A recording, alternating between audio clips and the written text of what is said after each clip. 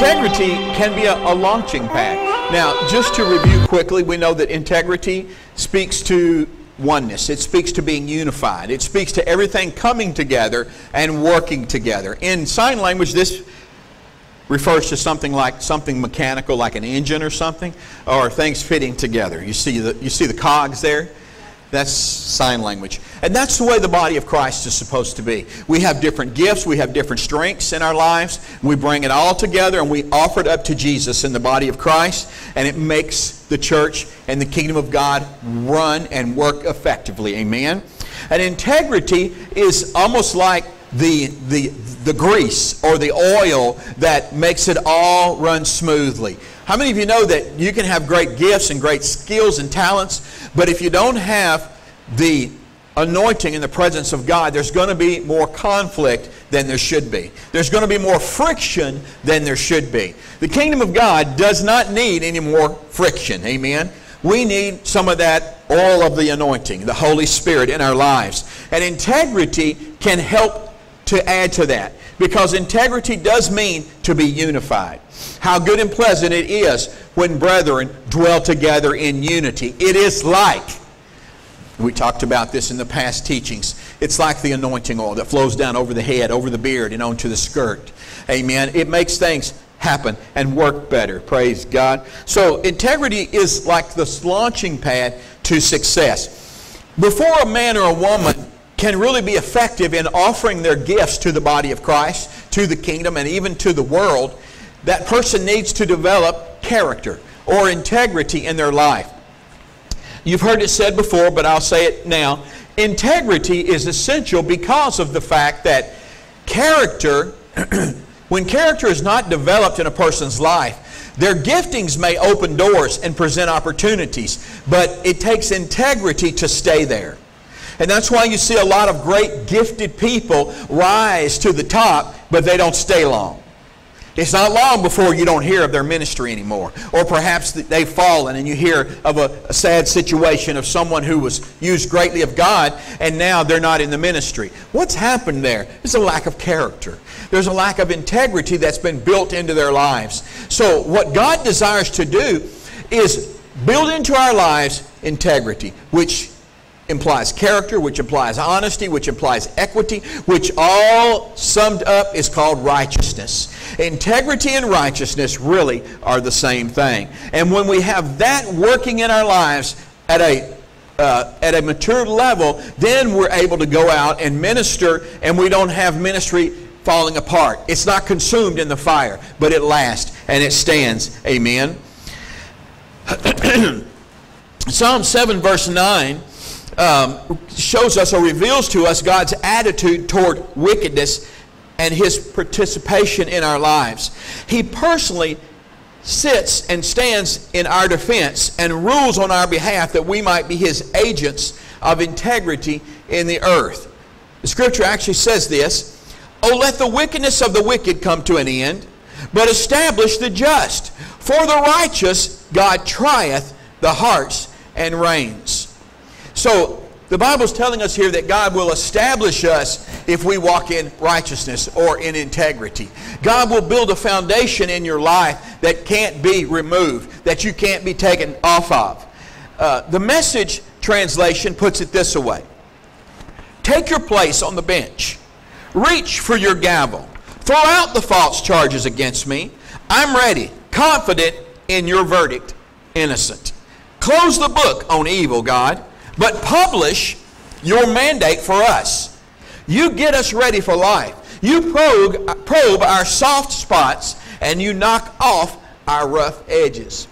So the Bible is saying here that God takes responsibility for the righteous. He takes responsibility for those who have integrity. And where our integrity is lacking, He begins to work on us. Amen. He takes His chisel and His hammer. He takes His sandpaper and He begins to chip away and sand away and begins to smooth out those rough places so that our integrity becomes like a mirror reflecting the glory of God, reflecting God's goodness and God's righteousness.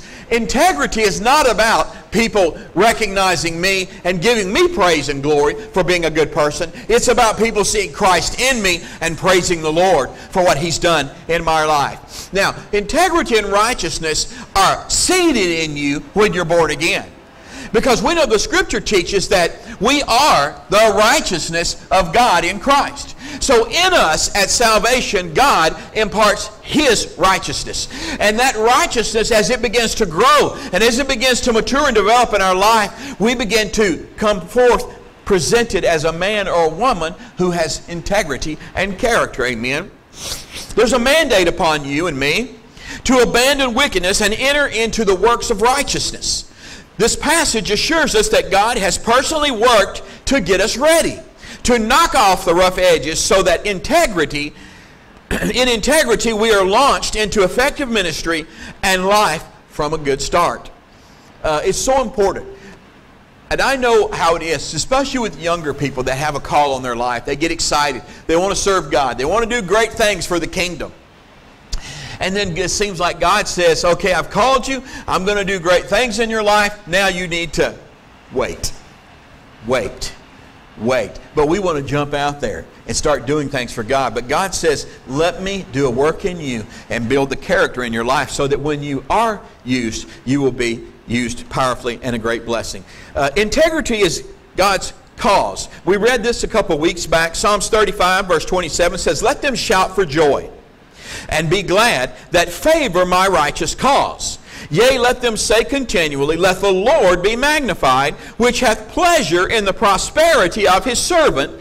And my tongue shall speak of thy righteousness and of thy praise all the day long. So the Scripture's telling us here that if we will agree and support God's righteous cause, or we could say God's cause of integrity, then God will rejoice in our prosperity. What it's implying is that as we serve the Lord, then God is going to serve us with His grace and with His mercy, amen, to help us to be the person we should be and to do all that He's called us to do, amen. So how does it start? It starts with us saying, God, not my will, but your will. God, not my ministry, but your ministry. That's where we start building integrity. That's where character begins to work in our lives. It's when we fight the desire for our own personal ambition. And we say, God, I humble myself. My calling is to fulfill your desire. What is your dream, God? What is your vision? And then, God, that's what I want to do and become. Yeah, ministry will begin to engulf you. And people will refer to the ministry that you have. But all along in your heart, you know that I wouldn't have anything if it weren't for Him. And so who gets the glory? He gets the glory, amen. He gets the praise, amen.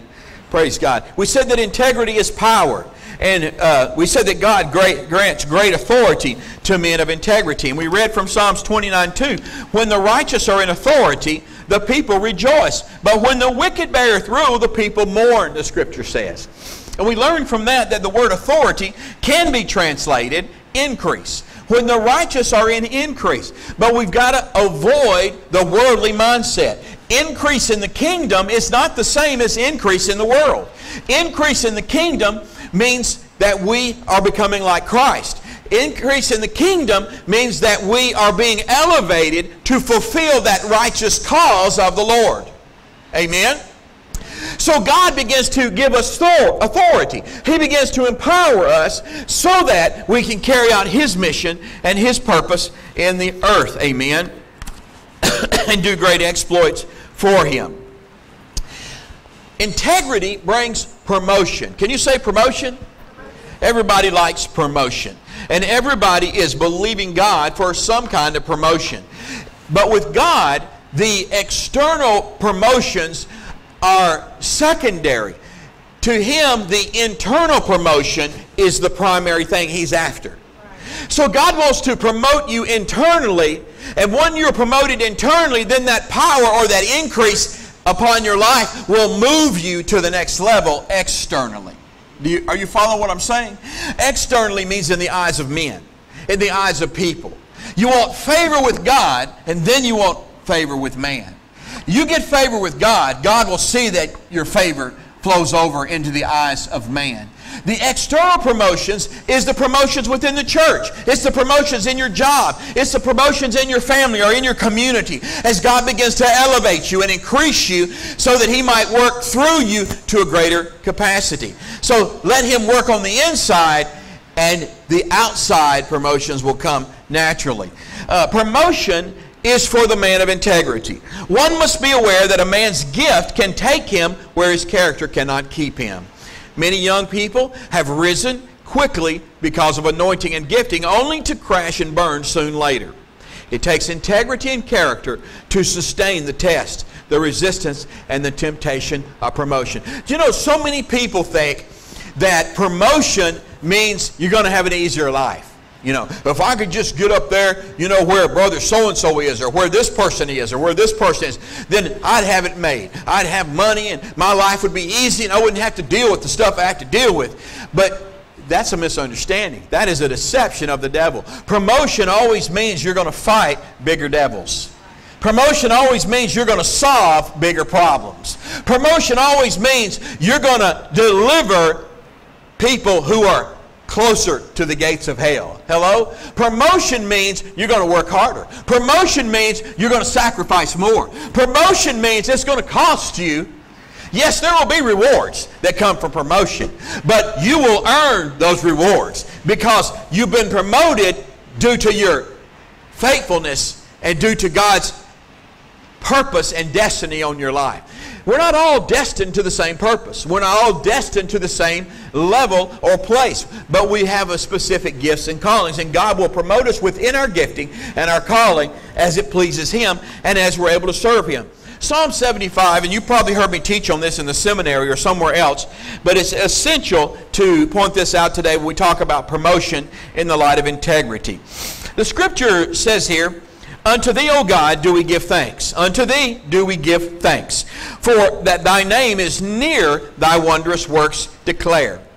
When I shall receive the congregation, I will judge uprightly. The earth and all the inhabitants thereof are dissolved. I bear up the pillars of it. I said unto the fools, deal not foolishly, and to the wicked lift not up the horn." Do you know what the horn is? It's not something you toot when you're unhappy. Amen. It's not something you squeeze and make a loud noise when somebody gets in your way. Your horn, as far as typology is concerned in the Old Testament, was your gifting or your anointing. It was your appointed place of destiny. King David's horn, the Bible says, was exalted when he finally sat on the throne.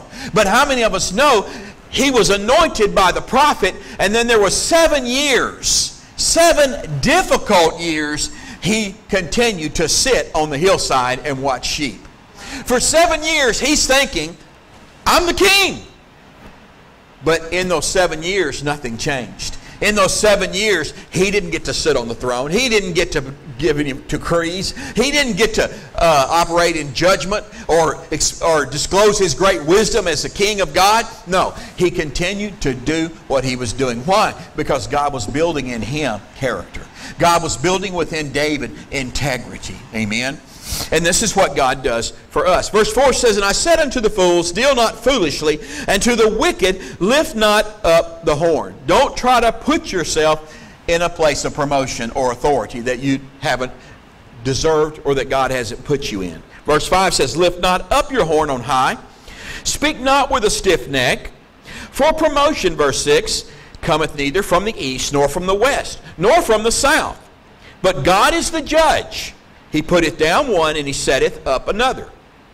Verse 8, "For in the hand of the Lord there is a cup, and the wine is red. It is full of mixture, and he poureth out of the same. But the dregs thereof, all the wicked of the earth shall wring them out, and drink them.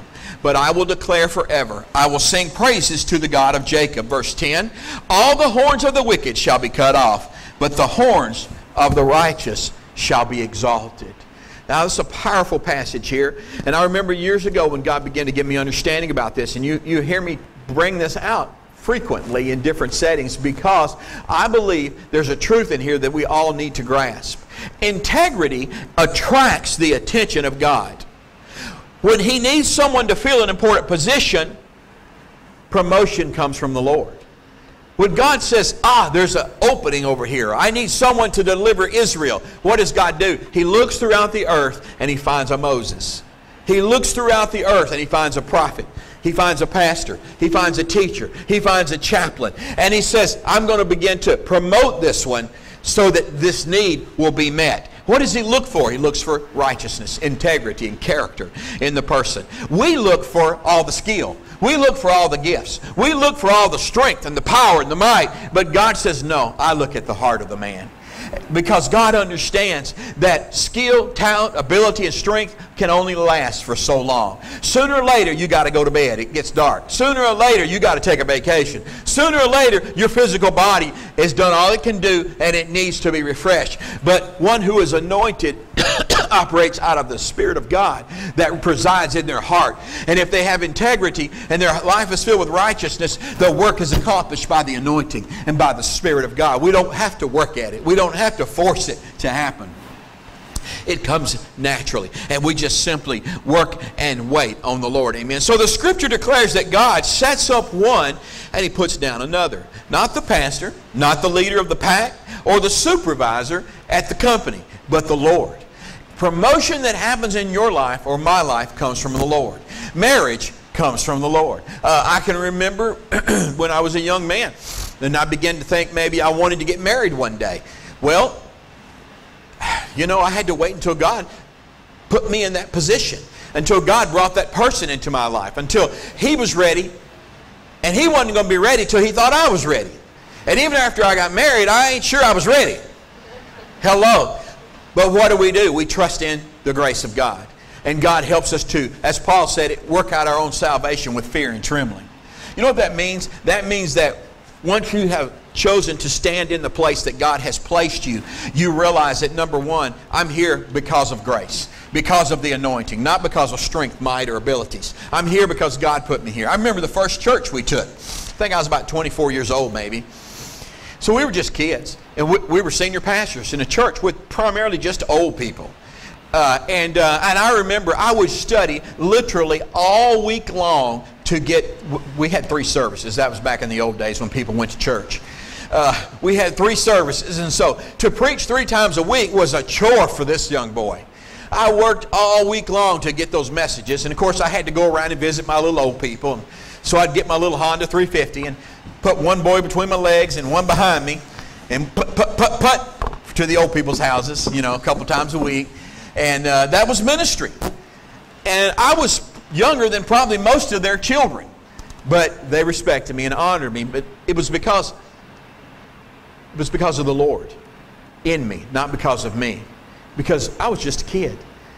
And I want to say this to you. When God promotes you, it's not based upon your abilities or your age. It's not based upon what you know or what you don't know.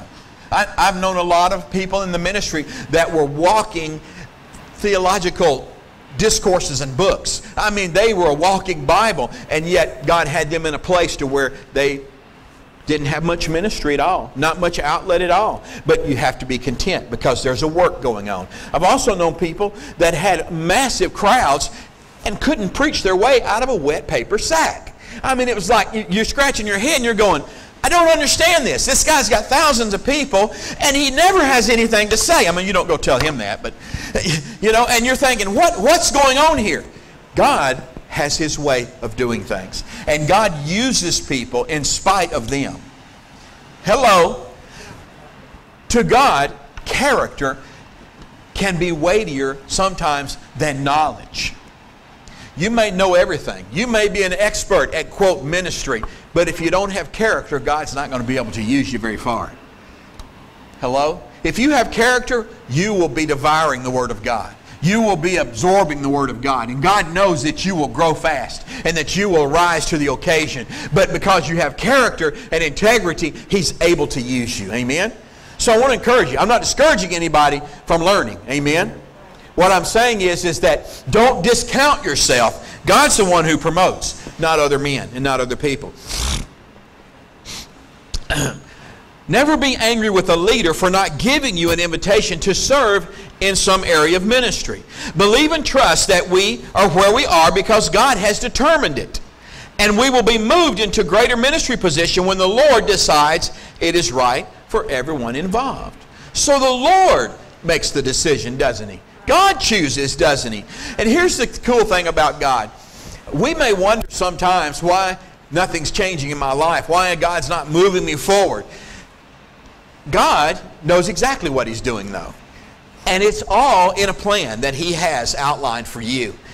God doesn't always tell us what needs to be changed in our lives because He wants it to be worked out in our lives. He wants us to grow. And growth is a process. I have to confess, and I'm sorry, with my two oldest sons, I tried to grow them up too fast. For some reason, I don't know why, I thought that they ought to be the best kids in town. I thought that they ought to be the smartest. They ought to be the most talented. They ought to be the most well-behaved. And I expected too much from those two children. Well, by the time they got grown and the two younger ones came around, I realized that my expectations were futile. We just got to trust the Lord in this. Amen. What am I saying? I'm saying that there was a place I realized that a 2-year-old's going to be a 2-year-old. And a 10-year-old's going to be a 10-year-old. You can't make a 2-year-old a 10-year-old. Right? Well, when it comes to things spiritually, we have to look around us and we have to be willing to say, hey, some of us are 90 years old in the spirit. Some of us are 2. We can't expect from the 2-year-old what we expect from the 90-year-old. Amen? We have to be pleased and satisfied with what's going on in their lives. A 2-year-old, you're just glad they're learning to run now.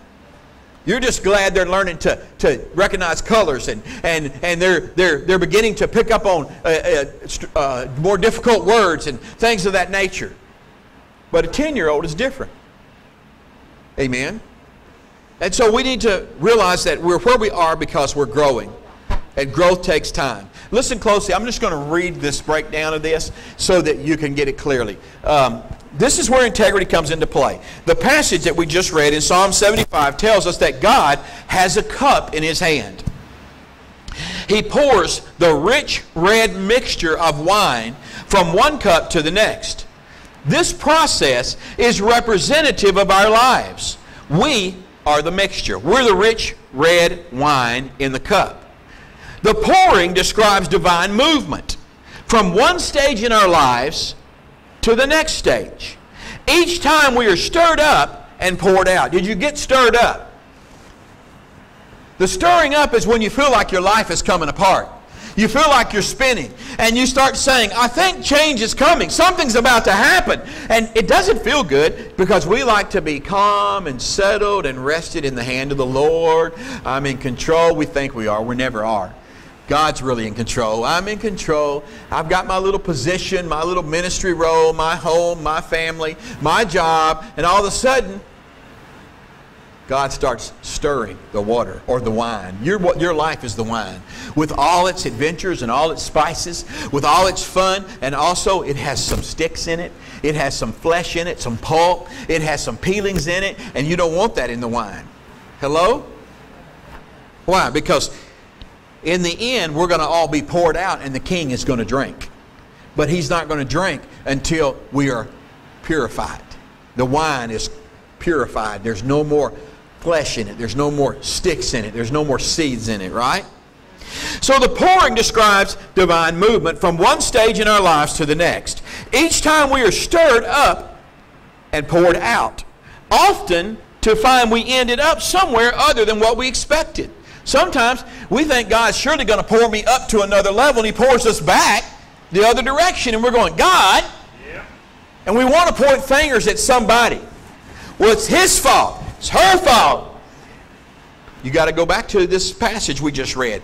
Promotion comes from the Lord. He sets up one and He puts down another. Yes, sometimes God moves me in the opposite direction. In order for me to learn a lesson I should have learned earlier, but I didn't get. So what happens? I go to summer school. Hello? I have to go back and pick up what I missed, so to speak. But don't fear. It's not God despising you. It's not that man or woman over you who told you you're getting moved over here. It's all about the timing and the work of the Lord. He's stirring up the mixture in your life. He's pouring you into another cup. The cup is simply where you're being used. The cup is simply how God holds on to the you that's inside. The wine is you. Okay? Often we find we ended up somewhere other than what we expected. During this process, the dregs, the stems, the old seeds, the pulp, and the flesh settle to the bottom of the cup and are discarded, purifying and refining us into great leaders of integrity. See, here's what happens. God stirs it, and all that junk, as it begins to settle to the bottom of the cup, then He pours us. When He pours us, the junk stays in there, but the drink comes out, the wine comes out. What does He do? He tosses the stems and the seeds and the pulp over here. We think, surely, God, I'm pure enough now. But we never really know until He starts to stir again. And when He starts to stir again, sometimes we find that there's still some things in our life that need to be discarded. And so what does God do? He pours us over here. It may be a promotion up. It may be a promotion to the side or even down, but God is always in it. And with each stirring and with each promotion, there's a purifying. There are new things we learn. There are new things we let go of. There are new things we accept. There are new things we grow in. Amen? But eventually there comes a process to where God stirs us, and He stirs us, and He stirs us, and we settle. And when He begins to pour us, there's nothing in it. So what does He do? He takes it and He drinks. That means that in our life, we have reached a level of maturity to where He can truly enjoy us, truly use us, truly we make an impact. The Apostle Paul said, he said, I fought the good fight. I am ready. Amen. He said, I am ready to be poured out as a drink offering unto Him. That's powerful, isn't it? Amen. And that's when God really begins to use us in ministry. In order to really use us in ministry, we have to get all the junk out. This is when you reach the place to where ministry is not about you. It's not about fame. It's not about money. It's not about recognition. It's not about what the people think or want. It's about Him and Him alone. And then God says, now I'm going to pour you out where you will powerfully be used for my kingdom and my glory. Amen? Amen. So with a promise like this, ultimately we know we're going to end up in the blessings of the Lord. Amen. We're going to end up where God is going to promote us, and He is going to bring us to the place that He wants us to be. Amen. So it's a powerful place and a powerful thing. Integrity reaps a harvest of perseverance. And perseverance is just patiently waiting. It's waiting on the Lord. And as we wait on the Lord works in our life. And as He works in our life, we become purified and we're used by Him. Amen. Then I want to close by reading Psalms 92, verses 10 through 15. But my horn thou shalt exalt like the horn of a unicorn. I shall be anointed with fresh oil. Mine eye also shall see my desire on my enemies, and mine ear shall hear my desire of the wicked that rise up against me. The righteous shall flourish like the palm tree. He shall grow like a cedar in Lebanon. Those that be planted in the house of the Lord shall flourish in the courts of our God. They shall still bring forth fruit in old age. They shall be fat and flourishing, to show that the Lord is upright. He is my rock, and there is no unrighteousness in Him. Praise God. He's talking about being planted here, but He's also talking about anointing and fresh oil. And He's saying here that as we grow in character with the Lord, we begin to understand the fundamental priorities that make us strong and that make us usable for Him. And He outlines several of them. He says that He's going to cause us to see the desire of our enemies come to pass. That's what He just said there. In other words, they're going to be defeated. He says that His ears shall hear of my desire of the wicked that rise up against me. And His desire, or our desire of our enemies shall come to pass. He says the righteous will flourish like the palm tree. Amen. There's characteristics about the palm tree. The palm tree is created by God to survive in the worst of drought situations. The palm tree has a tap root that over years grows down as deep as it is tall. So a palm tree can live in the Sahara Desert where nothing survives and nothing lives. It's phenomenal. The palm tree is flexible. It grows straight toward the sun, But when a storm comes, a palm tree can outlive a hurricane. A palm tree can literally bend over and touch the ground, and when the storm is done, it springs right back up toward the sun. This is a lesson for us, that when attack comes, when the enemy rises against us, we are rooted, we are planted in the house of the Lord. Our taproot is drawing nutrients and freshing living water from deep below, so much so that it holds us planted to the ground. Everything outside or exposed to the enemy seems like we're getting defeated. But when the storm stops, we spring right back up toward the sun. Amen. Isn't that powerful? That's awesome, amen. The righteous shall flourish like the palm tree. He shall grow like a cedar in Lebanon. The cedar trees of Lebanon were chosen by David to be used as pillars in the house of the Lord. Because the Lebanese cedar was the tallest and strongest timber that they had available. It was pricey. It was precious. And God said, I want you to build the pillars in my temple out of this particular cedar wood. And you and I are to grow into pillars in the house of God. You know, we grew up with this traditional thing. Well, we got old sister so-and-so and brother so-and-so. They're the pillars in this house. But that's not God's plan. God's plan is for every single person in the house to become a pillar. Amen. Amen. So that when the winds blow and when the storms come, the house is not shaken. Because they're pillars. Far more pillars than what's necessary to hold the roof up. But they will maintain and sustain any storm and any warfare. Amen. Amen.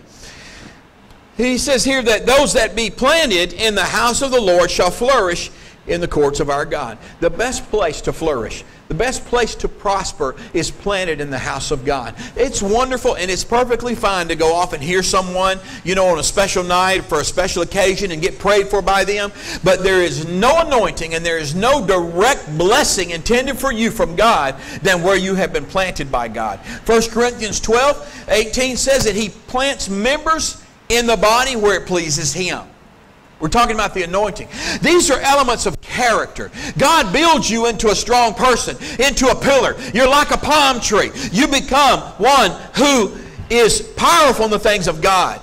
And then God causes you to begin to flourish. Because no matter what comes against you, cannot withstand you. God's favor is upon you, and His hand is upon you, and you're going to flourish. And the Scripture says in verse 14 that you shall bring forth fruit in old age.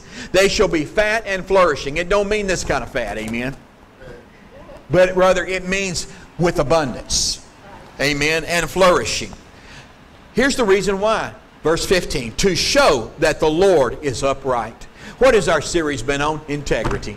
Righteousness. Listen, don't let anybody tell you that prosperity is not righteousness.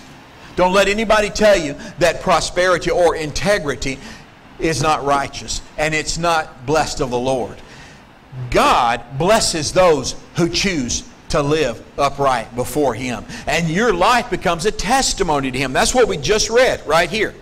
Your life becomes a testimony. People look at you and go, that man, that woman has such integrity. And you know, it just seems like everything they put their hand to prospers. It just seems like they flourish all the time. Why is that? Because it's showing forth the glory of the Lord on your life. Amen? Amen. Thank you, Jesus. So I'll tell you what. Why wouldn't you want to have integrity? Amen? Why wouldn't you want to walk upright before the Lord and be blessed in the things of God? Amen. Let's bow our heads here. Father, I want to thank you for this small Christmas crowd we have here today. I ask you to bless them. Lord, I thank you that these are men and women who have integrity. They are people that are walking lives of character and honesty, equity, righteousness, and holiness. Father, we desire to come together to be a people who serve you, Lord, with integrity, who serve you, God, with honor, that we might bring forth glory to your name. Use us, God, for the kingdom of God. Lord, I just release the blessings. I release the prosperity of the Lord upon each life here today. And I thank you, God, as we walk sowing good seed, forgiving and loving people, sharing and giving into the lives of others, that we might show forth your goodness and your blessing. In Jesus' name we pray today. Amen.